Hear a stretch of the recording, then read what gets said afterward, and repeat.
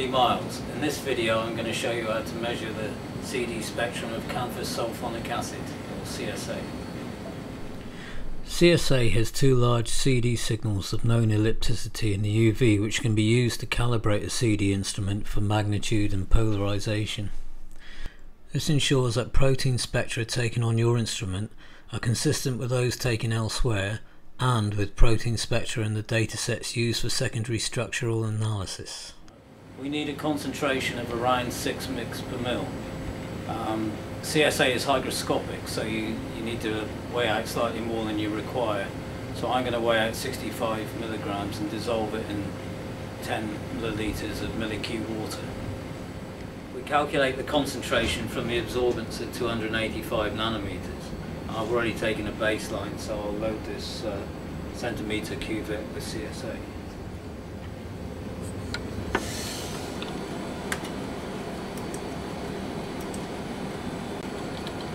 The absorbance at 285 nanometers is 0.897, and this gives a concentration of 6.02 mg per mil.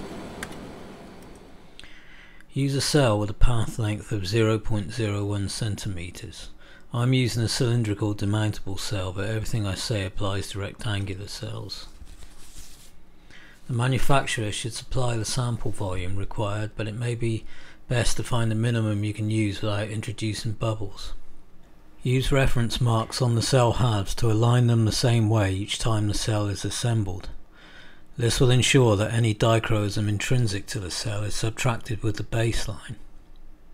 Find your own way of assembling the cell. I prefer to bring the edges together on one side and then lower the lid as if it were hinged.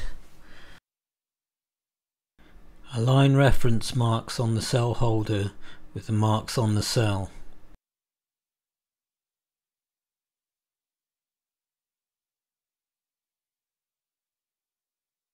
This cell holder design is found at most SRCD beamlines.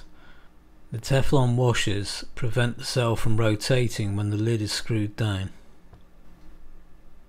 Try not to screw it down too tightly or you'll distort the cell.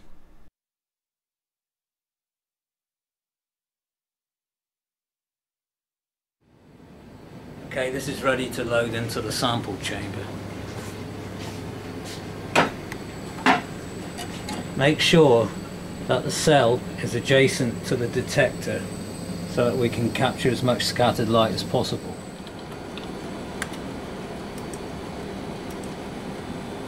Also make sure you have a mark on the cell holder to align the cell in the cell chamber. And close this up. And wait a couple of minutes for it to flush with nitrogen. Run the scan from 350 nanometers to 180 nanometers or 170 nanometers on SRCD instruments. Use a 1 nanometer step size and a dwell time or a scan speed appropriate to your instrument, and take 3 repeat scans. The temperature must be 25 degrees, bearing in mind that the magnitude of the CSA spectrum is temperature sensitive. The sample and baseline spectra should overlay in the regions indicated. I'm going to process the spectrum in CD tool. Select the raw sample files and toggle average. Toggle CD to remove the sample files or press Ctrl+D to delete them. Repeat for the baseline files. Now select the average sample and then the average baseline and toggle subtract.